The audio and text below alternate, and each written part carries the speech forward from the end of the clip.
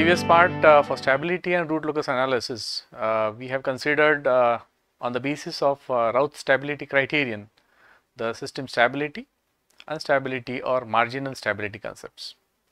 To proceed with the next aspect of root locus analysis, we will have it's nothing but a graphical representation of a control system, wherein a control system represented in terms of a transfer function is expressed in terms of poles and zeros of a system, and these poles and zeros are represented over an S-plane.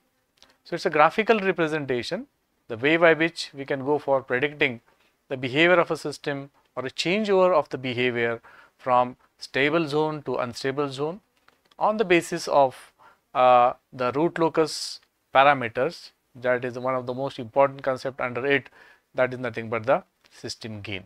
So, according to the gain changes, how the system stability considerations are going to change, we will see in today's lecture.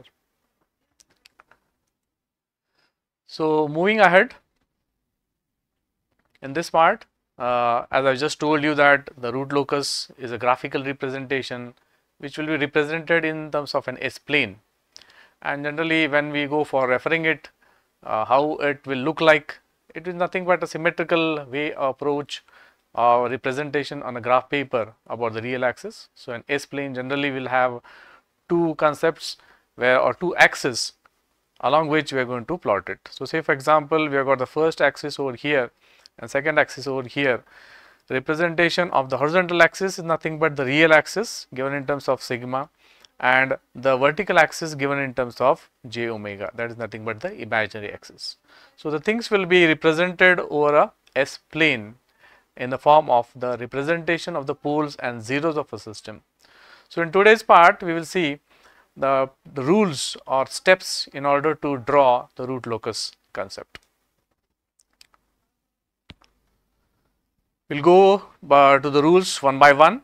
Rule number 1 is nothing but it is to locate the open loop poles and zeros in the S-plane. Now, what I just told you that whenever any type of system will be given to you in terms of a transfer function, it will be represented by a numerator polynomial and a denominator polynomial. So, that is a general representation. But when we have that representation in form of the zeros and poles of a system, that representation can be directly utilized in order to find out the open loop poles and zeros in the S-plane. So, that will be the first part. So, the open loop poles and zeros and the way by which the poles and zeros are designated, they are nothing but given over here. So, the poles will be represented by a letter N and the zeros will be represented by letter Z. We will have a one change over here, the poles represented by P and zeros will be represented by a letter Z. Now, the representation means you have to just find out how many number of poles and zeros we have got in a particular system, and that representation, what I just told you, that for a given transfer function the representation will be in terms of the zeros and the poles in terms of the transfer function. The second rule is to find out the number of root locus branches. Now, in order to draw the branches on the S-plane, the general way by which we can go for finding out how many number of root locus branches are present, that will depend upon the number of poles of a system. So, if in the given example the number of poles is nothing but the poles given as P is, say for example, value is 3, we will say that we will have 3 branches or number of root locus branches are 3 in number. Now, this consideration generally depends upon a particular way, that is nothing but when the number of poles are greater than the number of zeros, in that case we can say that the number of branches is equal to number of poles. But when the zeros are greater than the number of poles, in that case the number of branches are always equal to the number of zeros. So, most of the time this parameter, that nothing but the number of poles is always greater than the number of zeros, and this condition we will be taken into consideration, that the poles greater than 0. So, every time it will be the number of poles, that will be the number of root locus branches. Rule number 3, in order to identify and draw the real axis root locus branches. Now, here the part I just told you, we will just draw it as a representation. So, this is your x axis representing the real axis. This is the y axis represented by j omega, that is a imaginary axis, and here we are going to plot the poles and zeros. The representation of poles is given by the representation of poles over the S plane will be given by a small cross mark, and the representation of the zeros will be given by a small circle. So, here we want to test whether what part of the real axis is having a root locus branch over it. So, the way for just identifying that parameter is, I just read out the part. If odd number of open loop poles and zeros exist to the left side of the point on the real axis, then that point is on the root locus branch. Let us see what it means. Say for example, I have a pole at origin, I have got a pole at S is equal to, say for example, -3, S is equal to 0, and I have got one pole at S is equal to -5. So, these are the 3 pole condition. So, we will naturally have 3 root locus branches. Now, in this part, in this rule number 3, we have to identify that what part of the real axis the root locus branch lies. So, here the rule is telling that if I just stand, say for example, at point S is equal to -1 or between S is equal to 0 to -3. So, if I stand between S ranging from 0 to -3, if I take this band first, over here, if I stand anywhere between 0 and -3, and if I count the number of poles, so if standing over here, so that is a testing point. At this testing point, I just find out how many number of poles and zeros are present on the right hand side of my standing or testing point. So, if this number is coming as an odd number, then I can consider that from the pole to the pole, this pole, I have to darken the portion. It indicates that there is a root locus branch lying between these 2 poles. I will have the second test point now. When I stand, say here between S is equal to -3 and -5 somewhere, and then I count the number of poles and zeros to the right, then I find that the number is an even number because it is 1 plus 1, that is 2. Therefore, between -3 and -5 there will be no root locus branch. If I stand at S after S is equal to -5 anywhere up to infinity, I will observe that on the right hand side I can take the summation as 1, 2 and 3. So, it is an odd number, clearly indicating that after -5 I can take up to infinity, that I have to darken the portion, means this part of the real axis is a part of a root locus branch. So, branch is coming from S is equal to -5 to infinity, branch is between S is equal to -3 and S is equal to 0. So, that is why I have darkened the portion. This rule is very important in order to define one of the most important next parameter, that could be the breakaway and the break-in points. So, this is very helpful in deciding that particular part. So, that is rule number 3, the testing point considerations to find out the real axis part of the root locus. Then we move to rule number 4, where you have to find out the centroid and the angle of asymptotes. Now, here the meaning of the centroid and angle of asymptote is nothing but, the centroid is nothing but a point which we have to define where the asymptotes are going to intersect. And what is meaning of asymptotes? An asymptote is nothing but a line which is showing the direction for the particular root locus to travel along with. So, this is an helping parameter. So, these angles have to be defined along which the root locus branches will go towards infinity, and that angles are to be drawn at the centroid. So, we have to define these 2 things. One is the centroid and the next part is angle of asymptotes. So, to define the centroid, that is nothing but in this case alpha, that is nothing but equal to summation of real parts of the poles minus summation of real parts of the zeros divided by the number of poles minus number of zeros.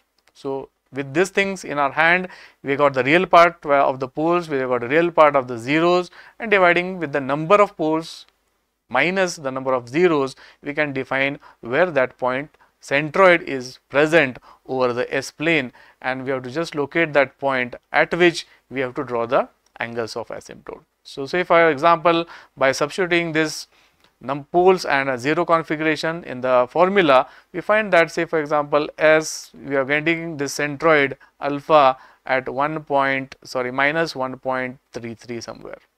So I have located that point, and at this point the next part is I have to find out the angle of asymptotes. I have to draw the angle of asymptotes on the S plane. So to define that angle of asymptotes, to get that angles will be defined on the basis of this formula, that is 2q plus 1 into 180 degrees divided by the number of poles minus number of zeros. Now here there is one limiting condition for the value of q. So p and z are defined by the numbers, where q is going to be defined on the basis of 0, 1, 2, 3, means the final value, that is the limiting value which is coming over here, that is p minus z minus 1. So in an example, if I got the number of poles as 3, if I got the number of zeros as 1, then 3 minus 1 minus 1 will be the answer for the q limiting part. So 3 minus 1 will be 2, 2 minus 1 is 1. So limiting value of q is 1. It indicates that the value of q will range from 0, it will be the first value, and second value will be 1. So 1 now becomes the limiting value. So you have to substitute q as 0 first, get the value of the angle of asymptote. You have to substitute value of q as equal to 1 and then get the angle of asymptotes. So accordingly, we can just define the centroid and the angle of asymptotes. Rule number 5 is telling about the intersection point of the root locus branches with an imaginary axis. Now in this part, when we are gone to the concept of defining the location of the poles, so I have taken, say for example, the poles at this point. So this is on just illustrative purpose. I have defined S is equal to 0, S is equal to minus 3, S is equal to minus 5. I located the poles. So this is a no zero condition. And then I am going to define where that centroid is coming. Say for example, the centroid is coming at this point. So 3 poles will be indicating that I have got 3 branches. So that branch calculations, angles of asymptotes will be something like 60 degrees, 180 degrees and 300 degrees. And then I have to define the second rule. I already have defined that this is the darkened portion between these two parts, and after this pole the portion is darkened. So 3 poles means 3 branches. First branch will start from S is equal to 0, second branch will start from S is equal to minus 3, and the third branch will start at S is equal to minus 5. Now here, when the poles will start, or the root locus branches will start from individual poles, they will go towards infinity, towards the infinite 0, because here there is no finite 0 which is mentioned in this example, say for instance. And therefore we have to take this root locus branches towards infinity along the asymptote at 60 degrees, along the asymptote at 180 degrees, and the third angle is, say for example, at 300 degrees. So along these 3 different asymptotes I have to take the branches. So the first branch will start from S is equal to 0. Already you have darkened this portion. It indicates that the branch has to start from 0, it has to approach towards the centroid, and from the centroid, first part after which you have to consider will be the point of intersection of 2 poles or 2 branches coming together, that is called as a breakaway point. So in the next rule we will define the breakaway point, after which that breakaway point the root locus branches will break away and then it will cross the imaginary axis. So one branch will go in this direction, other branch will go in this direction, because the root locus branches are always symmetrical about the real axis. So after considering the breakaway point, after which the branches have broken away from the real axis and they are going towards the asymptotes along the first asymptote, second asymptote, and the third branch starts from the third pole and goes towards infinity at 180 degrees. Now here this point is crucial. At what point it is going to cut the imaginary axis, that is nothing but defined by rule number 5, that is the intersecting point of the root locus branch with the imaginary axis. So, in the concept of stability, we have done this aspect of intersecting point of root locus branches to be found out, in which we have defined the characteristic equation, we have defined the route table, we have defined a 0 row, we have defined an auxiliary equation out of it, and when we equate the auxiliary equation to 0, the roots what we get, those roots will be defined as the cutting points or the intersecting points of the branches with the imaginary axis. So, this is nothing but defined for rule number 5. Rule number 6, what I just told you regarding to find out the breakaway and break-in points. Now, this is applicable for two considerations. If there exists a real axis root locus branch between two open loop poles, there will be a breakaway point. What I just told you with the example, if there are two poles over here, and if I have darkened this portion, one branch will start from right to left, other branch will start from right to left to right, and when it comes at this point, this is called as a breakaway point. So, this breakaway point concept is applicable for two branches with two open loop poles which are approaching towards one another, and they have to break away from the real axis and move apart. But whenever we have got a 0 on a real axis, in that part we can define that whenever we have got a 0, and say for example, we have got one more pole over here, the things are going to change. So, here there are 3 poles, therefore 3 branches, and there is one 0. So, 3 minus 1, that is nothing but 2. So, 2 branches will go towards infinity, and one branch is going to end at this 0, at this finite 0. So, this is a breakaway point you have to find out, and when the poles break away, the breakaway consideration will be over here, that they will come, and this is the break-in point, where that break-in point will come and merge at the 0 of a system. So, whenever you got a 0 on the real axis, there is a must case that there will be a break-in point. Whenever you got poles on the real axis, there is a must condition that will have a breakaway point. And the general part for consideration is that when we have to find out the breakaway and break-in points, these are the general steps we have to take into consideration. So, the characteristic equation what we have found out from a transfer function, that you have to write first in terms of k on one side, and all the s terms you have to just transfer on the right hand side. Then the second step is nothing but we have to differentiate k with respect to s and make it equal to 0. So, that is the second step you have to take. And the third part is that when we substitute the values of s in this equation, the values of this parameter, the values of s for which k value is positive, are the breakaway or break-in points. So, these are the 3 steps we have to follow in order to just define where that breakaway or break-in point of that system exists. The next rule, that is rule number 7, to find out the angle of departure and angle of arrival. This is a particular condition which is applicable only when we have got complex conjugate open loop poles and complex conjugate open loop zeros. So, the first condition suffice for angle of departure is applicable whenever got a complex conjugate poles, and angle of arrival will be apart when we have to when the system has got complex conjugate zeros of a system.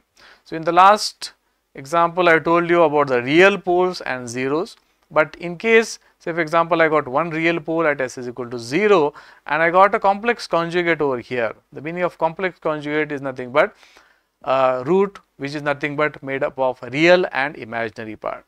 So, real part, say for example this is minus 2 and this is 2j, this is minus 2j.